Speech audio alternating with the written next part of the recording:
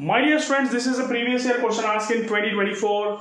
You can just see that this is a system in which masses are there. M2 is dominating M1, it is coming down, it is moving up. He is asking us to find out the ratios of M1 and M2. You know the general method. First I will discuss a shortcut method, then I will discuss a general method also. You can just see what is a shortcut. If you want to find out M1 by M2 without even solving, without pen and paper, you can just write n minus 1 by n plus 1 is going to be your shortcut formula. This is going to be your shortcut formula. How did you get this shortcut formula? Let me discuss now. If a is equal to g by n, means it is g by root 2 given the problem here. Then you can just write root 2 minus 1 by root 2 plus 1 is going to be your answer. That's it. You can solve another problem also by using the same logic. Let me discuss how are you going to solve this problem here. Just see.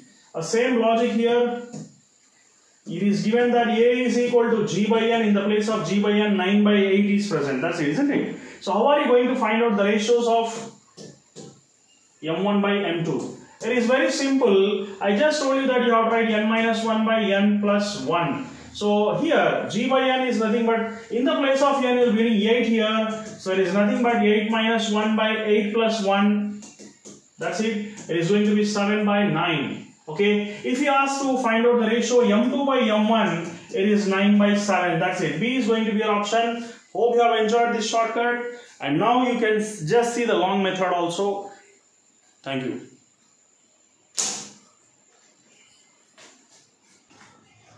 My dear student, this is a previous year question asked in JEE Mains 2024. That means in an April shift, it's the latest question. Okay. So he's asking us to find out the ratios of M1 and M2, and when it's a pulley in which masses M2 and M1 are there, M2 is dominating.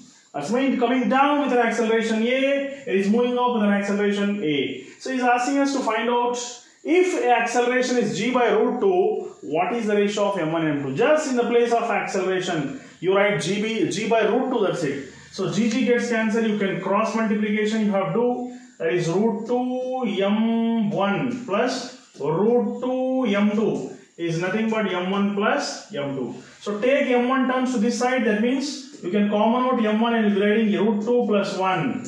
You can common out m2, isn't it? Okay, so you can common out m2, you can write root 2 minus 1, that's it, isn't it?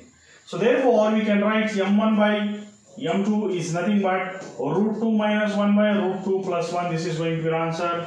Similar type of question you can just do. There is one more question here of same type. Instead of acceleration, he has given g by 8. That's it. So you can do very easily.